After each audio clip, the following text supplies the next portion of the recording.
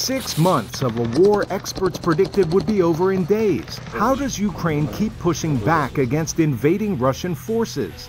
Russia's seizure of a Ukrainian atomic power plant has all of Europe on edge. Plus, going back to school during wartime.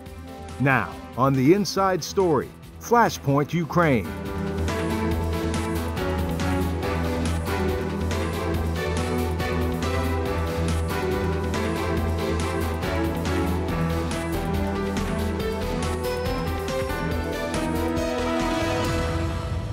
Hi, I'm Carolyn Presutti, VOA Senior Washington Correspondent. Nowhere has conventional wisdom been challenged more than in Ukraine. When Russia began its attack on February 24th, experts predicted Kyiv would fall within days. Now, more than 6 months later, Ukraine says it is pushing back Russian forces in a series of defeats and retreats in eastern Ukraine, the territory closest to Russia's border. More on Ukraine's advances and U.S. support from VOA Senior Diplomatic Correspondent Cindy Sain. Ukraine says its forces have retaken towns and villages around the strategic hub of Izium as part of a major counteroffensive against Russia in the country's east. Experts say they are stunned by Ukraine's surprise gains and Russia's rapid retreat. It seems to be just a complete failure of logistics, strategy, tactics on the Russian side. Everything is just falling apart. Their lines are collapsing. Troops are leaving, running behind, and leaving all of their ammunition, leaving vehicles, leaving weapons. That's just astonishing to me that it's such a disorganized kind of retreat. The past few days have taken a toll on Russian soldiers' morale. But you see aspects of the Russians melting down in places. And that type of thing is infectious in a negative way when the troops lose their will to fight. And that appears to be happening no matter what the orders are from above. Things get really bad. And that's what we're hearing, certainly around Kherson and up near Kharkiv. So these advancements are huge. They come at a time when we're starting to have another debate in the West about providing more assistance and more military aid. U.S. Secretary of State Antony Blinken visited Kyiv earlier in September, promising another $2.8 billion in American support to Ukraine and its neighbors. Mr. President, we know this is a pivotal moment. More than 6 months into Russia's war of aggression against Ukraine, as your counteroffensive is now underway and proving effective. Ukrainian President Volodymyr Zelensky praised the bravery of Ukrainian troops and condemned Russia for striking back at civilian infrastructure and causing widespread blackouts in the Kharkiv and Donetsk regions. And I think that Russia's targeting of the civilian infrastructure, of the electrical power plants and water plants, is a sign of desperation. When you know you're losing on the battlefield, this is what you do. No reasonable military commander would suggest that we should use $30 million worth of ballistic missiles to take Ukraine's electric grid off for a couple of hours. But this is exactly what we're seeing. There has not been much official Russian reaction yet to the Ukrainian advances, but on Sunday, a military map presented by the Russian Defense Ministry showed that its forces have made a major withdrawal from the Kharkiv region. Cindy Sain, VOA News, the State Department. Ukraine's advances are not limited to the Kharkiv region.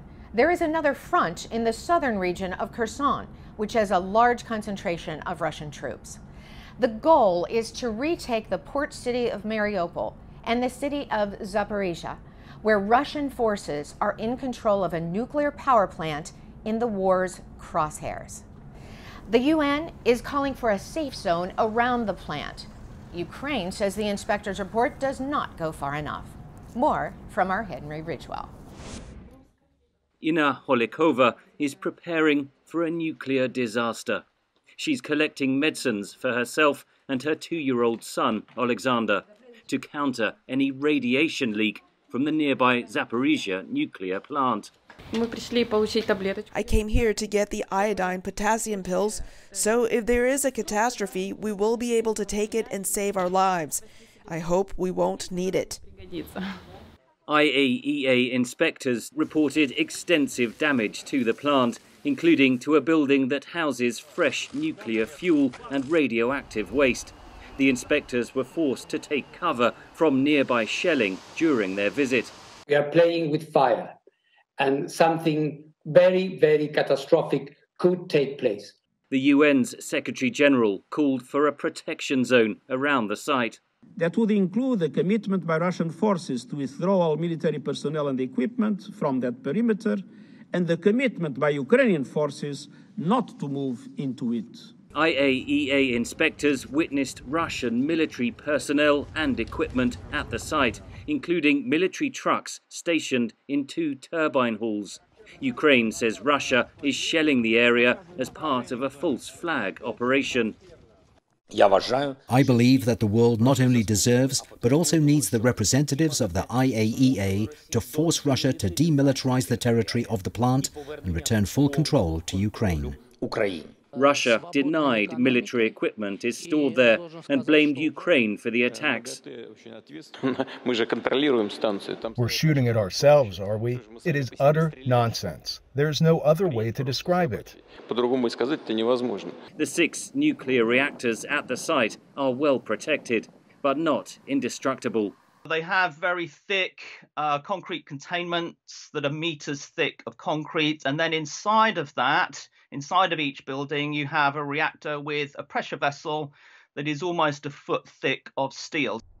The main grid power lines to the site are damaged. Its cooling systems are currently powered by a backup line from the plant's generator itself. Diesel generators are a last resort. To bring such an amount of diesel to the station through the front line is very difficult at the moment.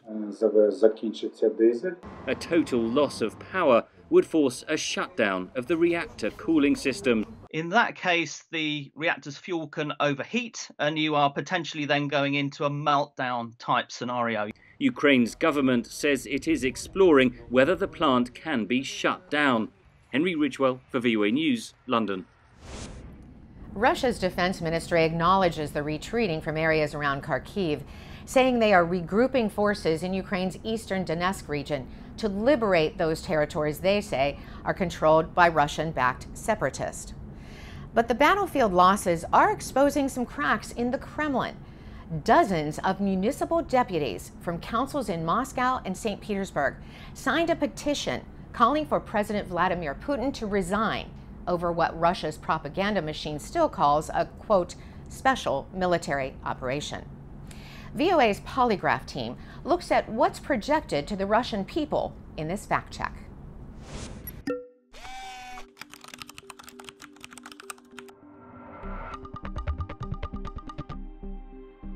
On August 30th, Kremlin spokesman Dmitry Peskov described Russia's 6-month-old war against Ukraine as proceeding right on track. The special military operation continues. It continues methodically. It continues in accordance with the existing plans. All goals will be achieved. That is misleading. Russia failed to capture Kiev as planned, has suffered massive losses, and is running short of tanks, troops, and high-end munitions. Captured Russian documents show that the Kremlin aimed to conquer Ukraine in 15 days. Russian troops intended to seize Kiev in 3 or 4 days, then remove President Volodymyr Zelensky. That never happened. When Ukraine fought back with Western tank-killing weapons, Russia had to pull out from around Kiev. Estimates of Russian losses vary, but are all high. In June, British intelligence estimated 20,000 Russian troops had died. The Pentagon estimates up to 80,000 have been killed and wounded. Now, the Kremlin is recruiting convicted criminals, promising them generous payments and amnesty if they survive. According to the U.S. Defense Department, Russia has lost almost 1,000 tanks, nearly a third of its inventory. Russia was forced to dust off old T-62 tanks, developed in the 1950s. Russia is running low on precision-guided weapons. Under Western sanctions, it will have a hard time replacing them. Beyond the fighting on the battlefield, the war has placed a stranglehold on Ukraine's economy, which the World Bank says will shrink by an estimated 45% this year.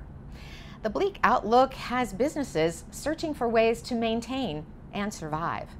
VOA's Licia Bakalets has the story. In Ukraine, the war is taking place not only on the front lines, but also in the economic sphere, where businesses are fighting to survive. After Russia invaded Ukraine, the non-profit group Spend with Ukraine was created to promote Ukrainian goods and services around the world. We focus on companies that create goods and services for individual consumers. So you won't find any agricultural companies on our website or metal equipment producers, but you will find companies that make electronic devices or vehicles. Andy Hunter, president of the American Chamber of Commerce in Ukraine, says local businesses have demonstrated they can survive even during a war. Ukrainians have demonstrated resilience, and the world has noticed. The banking system operates. The internet operates in war-stricken Kyiv better than in some peaceful European cities. Mobile connections work. Elevator companies work. At the moment, over 190 Ukrainian companies are represented on the non-profit's website. There are tech companies like Clean My Mac. In the education category, there are apps by Ukrainian developers that help with learning foreign languages. Preply is one of the most popular. We're talking about hundreds of thousands of students that use our platform to learn a foreign language. Another globally known company is Respeecher. Its focus is synthesized sound. We've created technology that allows a person to speak with a different person's voice, a totally different voice. In The Mandalorian, we did Luke Skywalker's voice. Company representatives say Spend with Ukraine is bringing them new clients. A Ukrainian national clothing brand, Etnadim, has noticed a similar effect. With the start of the war, after Spend with Ukraine was created, we were among the first brands to be represented there. Our web traffic has risen dramatically. We got new customers. Ukraine's President Volodymyr Zelensky wore one of the vyshyvankas made by Etnadim. Since then, demand has grown so much the company can't make them fast enough. Hunter says U.S. companies should prepare to invest in Ukrainian businesses. We say, look what Ukrainians are doing, what resilience they're demonstrating during a war. Just imagine what doing business with Ukrainians would be like when the war is over. Spend with Ukraine hopes to join with more international partners to promote Ukrainian goods around the world. For Licia Bakalets in Washington, Anna Rice, VOA News. One constant for businesses and governments, there is little they can do when it comes to immediate sources of fuel. Now, Russia has already cut its gas pipeline to Germany, as Western allies accuse Russia's president of weaponizing energy, going so far as to destroy some of its own gas supplies, endangering the environment. We go back to our Henry Ridgewell. Close to the Finnish border, Russia is burning off huge amounts of gas. Although flaring is common in the industry, Russia has been destroying an estimated $10 million worth of gas every day for 2 months as Europe suffers from shortages. Experts describe it as an environmental disaster. Due to the war in Ukraine, there is very little information about what is actually happening there. So we can only speculate that right now there is some technical difficulties. The location is Portovaya in Russia, the site of the compressor station for the Nord Stream 1 gas pipeline that runs under the Baltic Sea to Germany. Russia's state-owned Gazprom has not commented on the flare. European gas prices have soared to around 10 times their average price over the past decade. Germany declared a gas crisis in June and warned that consumers and businesses must cut back. Consumption has fallen by around 20%. In a stark speech, French President Emmanuel Macron warned of the end of abundance. Our freedom, the system of freedom which we are used to living in, has a cost. Russia supplied the European Union with 40% of its gas last year. As the Kremlin turns off the taps, Europe is scrambling to find alternative sources. Imports of liquefied natural gas, or LNG, including from the United States, have helped fill gas storage sites to 80% capacity, 2 months ahead of the EU target. That has calmed markets. Storage by itself isn't enough for the winter. With all the pipelines cut off, which is what we have to expect from Russia, that all their pipelines will be cut off, all the LNG we can take, that storage is going to last 2.5 months in heating season. And then, Europe's stuck. Europe is trying to wean itself off Putin's gas, but analysts say it will take at least 2 years. In the meantime, he has leverage and he will use it all he can before he totally loses the business. The dependence of Europe on Russian delivered gas by pipeline is much greater than let's say, the importance of that money for Putin, because he makes so much more money from oil. Across Europe, new LNG terminals are under construction. Old coal and nuclear power plants are being fired up again. There is big investment in renewable power. But short term, it may not be enough, and governments are warning of a difficult winter ahead. Henry Ridgewell for VOA News, London. Just like most countries in the Northern Hemisphere, September means back to school for students in Ukraine. And months of war means discovering creative ways to continue the learning process for millions of school children. More from Licia Bakalets. Ukraine's Ministry of Education and Science says Russian forces have shelled or bombed some 2,300 educational institutions since the war began. 286 have been destroyed, but that hasn't stopped school from starting this year. I'm starting my 4th year.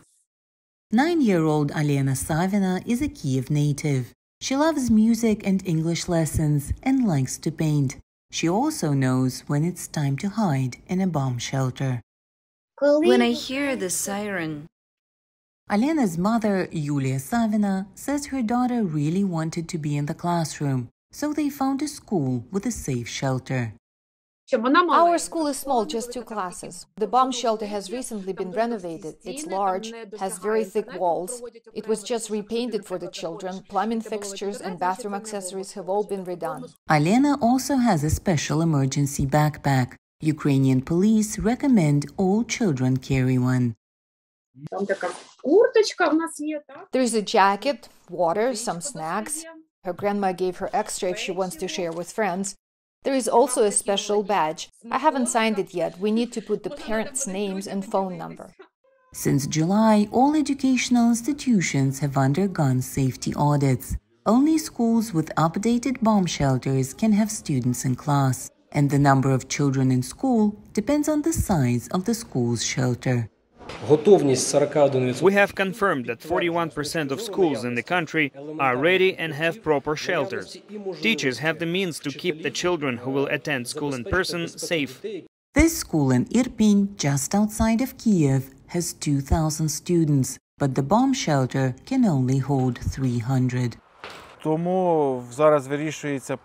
We are currently figuring out how exactly we are going to work.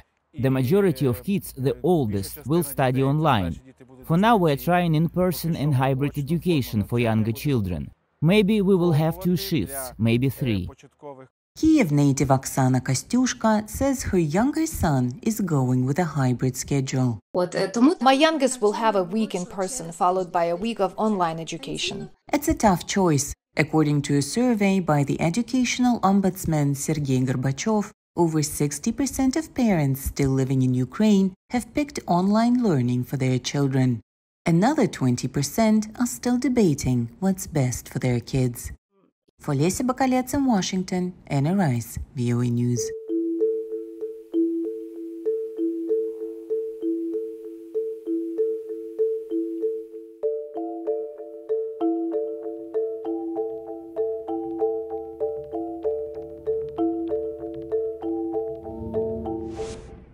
Before we go, a few minutes to remember Britain's Queen Elizabeth II and the profound impact she made on our world. during her remarkable 70-year reign. From London, here's VOA's Europe correspondent, Henry Ridgwell. She was the only monarch many of the British alive today have ever known, a symbol of her nation, its empire and its Commonwealth. She personified British strength and character, long before she even knew she would be Queen. I declare before you all that my whole life, whether it be long or short, shall be devoted to your service and to the service of our great imperial family to which we all belong. At 25, Elizabeth ascended to the throne after the death of her father, George VI, nearly 5 years after she had married the Greek-born Prince Philip. She saw a thorough transformation of society and technology during her reign of more than 7 decades, a time in which she warned about the dangers of throwing away ageless ideals while embracing the advantages of new inventions. She sent out her first tweet in 2014. There are few records she did not break. She was Britain's most travelled, oldest, longest reigning monarch. As head of the Commonwealth, the Queen has links with the past. Sometimes it's a past that's difficult to come to terms with because you think of empire, you think of colonial exploitation, for example. But so far as the Queen is concerned, you think of her dedication to the organisation. She represented Britain in friendships with those who held in common the British values of freedom, equality and democracy. With dignity, she faced those who did not. Being seen with her was a means of gaining the appearance of prestige. The Queen was not immune to criticism in her own country. The left targeted her as a symbol of an institution out of place in a postmodern, neoliberal and democratic world, and a burden on the British taxpayer. The death of the popular Princess Diana was an opportunity for her critics, who accused her of being coldly slow to react. What I say to you now, as your Queen and as a grandmother, I say from my heart. First, I want to pay tribute to Diana myself. She was an exceptional and gifted human being. The marriage of her grandson, Prince William, to Kate Middleton brought youthful glamour to the ancient institution. When Prince Harry married American actor Meghan Markle, Elizabeth was at the head of a family that appeared to be moving with the times, popular, diverse and global. But there were painful times ahead. Her second son, Prince Andrew, was investigated for links to a convicted child sex offender. Harry and Meghan fell out with the royal family amid accusations of racism. The passing of Elizabeth's husband, Prince Philip, in 2021 left an enduring image, a queen mourning alone as the coronavirus pandemic swept across her nation. In September, she appointed the 15th Prime Minister of her reign, her last major public engagement. Queen Elizabeth remains a giant in the history of one of the planet's great nations, a bridge between Britain's colonial past and its future as a global player in a world vastly different from the one she was born in. Visiting Germany in 2015, she spoke of the vast changes she had witnessed. In our lives, Mr. President, we have seen the worst, but also the best of our continent. We have witnessed how quickly things can change for the better. But we know that we must work hard to maintain the benefits of the post-war world. Britain's royal tradition, of which Elizabeth was a steward, is now in the hands of her heirs. The Britain they inherit is a drastically different one in terms of demographics, culture and economics. In a globalised, pluralistic world, their job of projecting an image of greatness is no less complicated. Henry Ridgwell for VOA News, London. 7 decades on the throne, and she tweeted, and had a platinum jubilee. Well, that's all for now. Stay up to date on what's going on in Ukraine at voanews.com. Follow VOA News on Instagram and Facebook, and check out previous episodes on VOA+. And you can follow me on Twitter at CarolynVOA. For all of those behind the scenes who brought you this show, I'm Carolyn Pursuti. See you next week for the Inside Story.